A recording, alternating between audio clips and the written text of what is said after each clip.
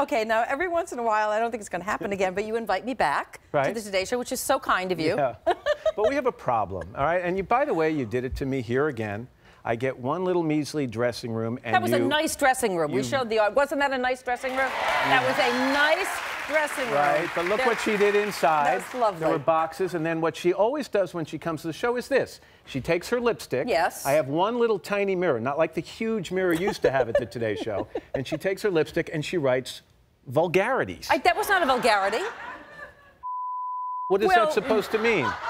You read into that what you want. That was not meant to be a vulgarity. Usually the word has an F at the beginning of it. No, it does not. And we actually had our security people at the Today Show once take offense because they thought literally someone had broken into my dressing room and vandalized the place. And they talked to you, young lady, didn't they? Yes, I know. Yeah, the executive producer.